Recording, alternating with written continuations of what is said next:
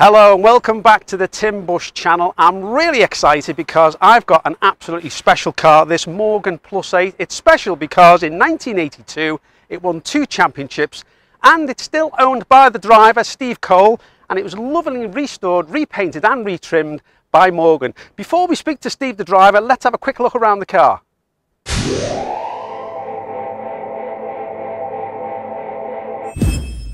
This particular car has around 200 brake horsepower, which isn't a lot, but when you think the car only weighs around 800 kilograms, the performance is really exceptional. Okay, just a little bit of history. Morgan was founded by Henry Morgan in 1909, and he went on to build 3-wheelers or cycle cars, and going on to win many racing accolades and world records. Morgan went on to produce many different cars, but in 1968 at the Earls Court Motor Show, the world was introduced to this, the Plus 8, replacing the old Triumph engine with the beautiful V8 Rover engine, all aluminium, absolutely stunning. The Plus 8 maintained Morgan's reputation on the racetrack. So we're now here with the owner, Steve Cole. Lovely to meet you, Steve. Great to meet you, Tim. What an absolutely gorgeous car, the Morgan Plus 8. And it's got quite a lot of history, this car, and obviously you've owned it since it was new. So perhaps you can tell me a little bit about the history. Yeah, certainly, Tim. Yeah, the car was built for me in 1978. It was built by the late Peter Morgan, well, his factory, to race in the British Racing and Sports Car Club Championship. So it was only ever built as a racing car originally. And the car proved very successful, culminating in 1982 with it winning not only the BRSCC Championship, but also the British Racing Drivers Club Championship. With you behind the wheel? With me behind the wheel, yeah. Wow, what a phenomenal accolade to have for yourself. Perhaps you can tell me about the actual build of the car. Well, the car is built totally out of aluminium, so hence it's quite light. The engine that's in it now was built by a company called Hesketh. You might remember them, James Hunt, Hesketh. And when their racing programme finished in Formula 1, they were going to build V-twin motorbikes to be marketed worldwide through Morgan dealerships. And as part of my works deal with Morgan factory, the end of 1981, the beginning of 1982, Morgan sent an engine to Hesketh. Hesketh built me the race engine that's in the car now. Now, of course, the car wasn't originally in this colour when it was racing. It was in signal red, was it? It was indeed. And part of my deal with Peter Morgan at the time was that when I finished racing it, he would rebuild the car.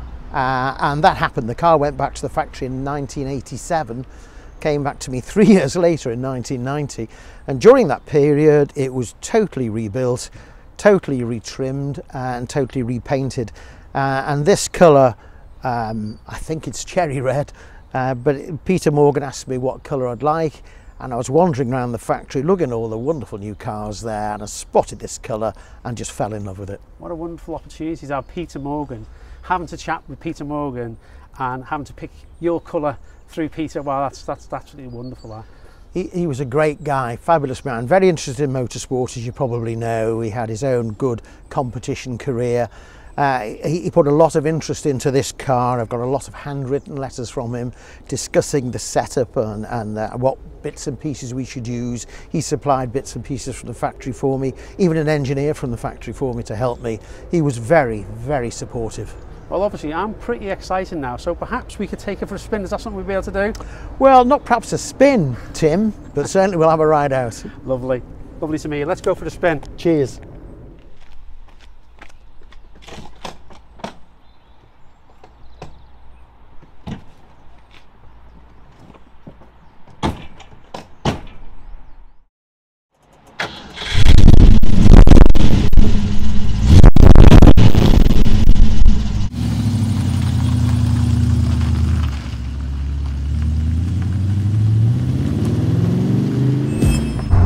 So we're now in the car and it's absolutely gorgeous. The wind's in our hair. It's a beautiful day today. Steve's behind the wheel chauffeuring me around, so I'm in the hands of an expert driver. Thanks. So, Steve, what do you like about this car? Oh, it sounds like the obvious thing to say, like, but well, funnily enough, one of the things that I thought about when I raced it was when it came to its retirement, was having days like this when it could just drive along and thoroughly enjoy it, because it is a fabulous thing to drive. Yeah, it sounds wonderful as well, the engine. That 200 brake horsepower V8 sounds absolutely glorious. Well, it just burbles along. It's tremendously torquey. I mean, we're in 4th gear now. We've got 5 speeds. Yeah, put it in 5th now while we're 30 miles an hour. Still and pulling, it'll just pull like a train. There we go, car in front's turned off, and it just goes. Bit like being in an automatic. Look, just goes. Which is the wonderful thing about this engine, that it was very, very flexible, very torquey. I love the clock layout on this, Steve. It's absolutely gorgeous. This bare walnut veneer, typical of the quintessential British sports car, I think, isn't it? Absolutely. No touchscreen in here, Tim. Definitely not. Back to basics. Back to basics. Okay, Steve, let's see what she can do.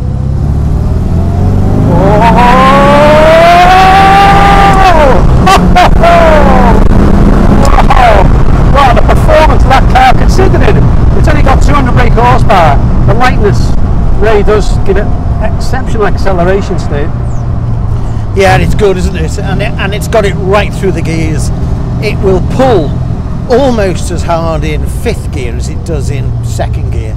Yeah, as you talk about the torque of the engine, where we before. And that's really where it used to win, you know, in its day on the racing circuit. Nice light car, plenty of power, plenty of torque, very quick out of the corners.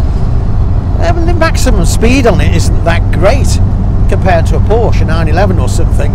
But by the time, you know, a Porsche got itself wound up, you'd be at the next corner. Yeah. And of course you could brake later, because the car is so light. Yeah, so you could carry more speed into the corner, and you get on the throttle earlier coming out, because it's got a limited slip diff. So put all of its power down and away you'd go. Was the limited slip diff standard on the Plus 8? On the Plus 8 it was, yes, because it's got quite a lot of horsepower to handle through fairly skinny rear tyres. So yeah, the limited slip diff was standard on Plus 8. Brilliant! I tell you what, Steve, stop at the lights. That lovely babble you get from that V8 is tremendous, isn't it? Sounds absolutely lovely. And the exhaust of this, we've got it coming out the back of the car. When I raced it, in the early days of racing it, the exhaust used to come out each side. Oh, right. With what they call cherry bomb exhaust on it. Yes, I know exactly what you mean. Oh, boy, was it noisy there. Yeah, great fun though, wasn't it? Illegal. Illegal. I mean, racing circuits are quite noise sensitive now, you know, so it wouldn't be allowed nowadays. But in the early days, in fact, in the very early days when I started racing, giving my age away now, cars used to run unsilenced all the time, you know. Great. Crazy. Well, I'm thoroughly enjoying the being a passenger in the car. I don't suppose there's any chance I could get behind the wheel, is there, Steve, with your permission? Yeah, why not? Oh, magic. I'd love to get behind the wheel. I must admit, I've never ever driven an Morgan before, so I'm super excited, and I can tell also the viewers what it's like from a first time driver.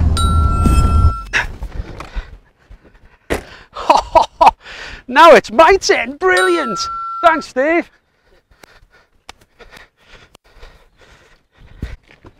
Oh, Jesus Christ. Right, I'm now behind the wheel. Obviously, many thanks for letting me have a test drive of your very welcome, lovely car. Do look after my baby. Oh, I will, I promise. As you know, I'm a big petrol head, so I'll make sure it's well looked after. So let's take it for a spin. Brilliant. So my first time driving the Morgan. It's very docile at low speed, but it's got, yeah, I see what you mean by the pickups. It's there, isn't it? It's there, isn't it, when you need it, yeah. Wow, fantastic to drive. You feel, it makes you feel all fuzzy inside, I would say. It has got a warm feeling, isn't it? The steering wheel, it's quite, I'm not used to having the steering wheel this is an angle steering, to be honest with you. It's to the old very straight, isn't it? Yeah. Steering wheel. But it still feels nice in the hand though. This is all leather, this, isn't it? It is. It is. And it's got to be big, because of course it hasn't got power steering. Whoops. Oh, it has got a clutch though. We'd have to put it down, wouldn't it? Sorry about that, Steve. Don't you worry, mate. Don't you worry. It's antique in terms of its sliding pillar front suspension and leaf spring rears. So it's quite agricultural in its setup. But it handles well enough to win 2 championships. Well folks, I can definitely say this is an absolutely wonderful car to drive, and as I say, I feel really privileged to get behind the wheel of a car with such a rich heritage and history as well. Thanks, Steve. I'm glad you're enjoying it, Tim. Oh mate, it's amazing. I wish it was mine. Not selling it, right? No. I think this is a long, well, we've been together how many years now? Oh, 43 years. 43 years. 43 years. You'll never get rid of this, will you? Part of the family now, isn't it? Oh, yeah. Yeah. Well, that clutch is heavy, isn't it? Yeah. It just takes a bit of getting used to. You know, it's like everything is different, isn't it? The whole thing is sort of going back 43 years, isn't it? Right, yeah. No power steering, obviously.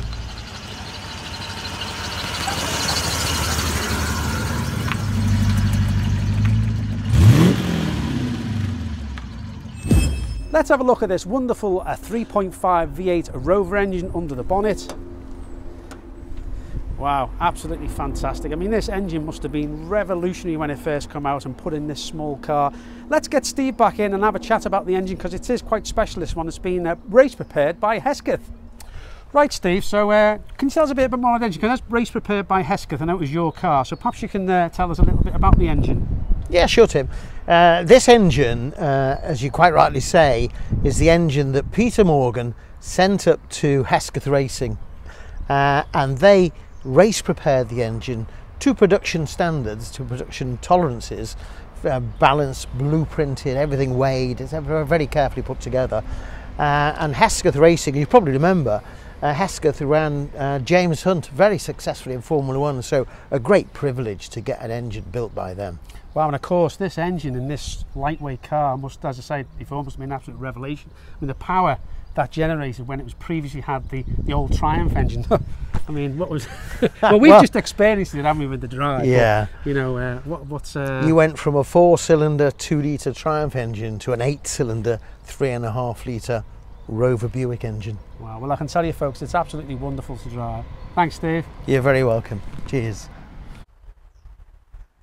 So there you go, the wonderful Morgan Plus 8. An absolute privilege to meet Steve Cole, the owner and driver and racing driver of this particular car.